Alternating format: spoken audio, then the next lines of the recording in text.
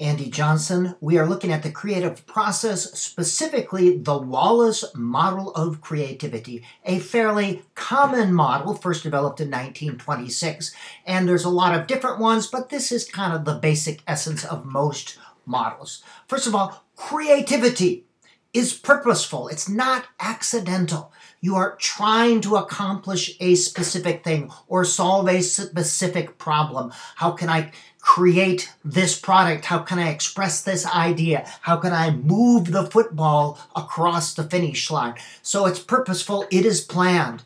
And creativity is a process that occurs over time. It's not a single event. You don't all of a sudden in 1 second become creative. It's a process. Let me show you. There are 4 steps. The first step is preparation. This is the stage where the problem is first perceived or defined. You get information about the problem and you gather it and ideas are generated.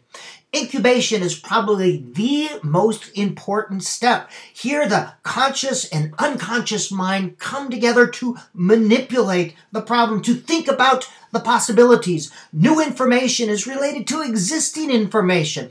Existing schemata are reorganized to accommodate new information. You think about it, and there has to be time between preparation. You need lots of time to incubate. Illumination is the aha, where you suddenly see where you're going, the solution. And verification is an evaluative stage where the creator verifies or tests or explains or edits or revises the idea or solution to make it better. There are 4 steps.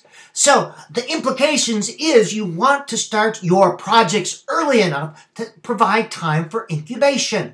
If I'm doing a writing project, I have to expect it to happen over time.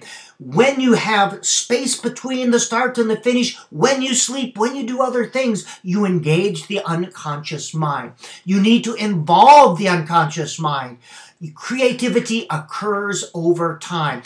If you have a project, again, start it early so that you have days in between to engage your unconscious mind. You actually spend less total time and you have a better product if you're able to do this. Now, stress, some people like to wait till the last minute to really get motivated. Stress is not good for deep creativity. You do not get your best ideas there.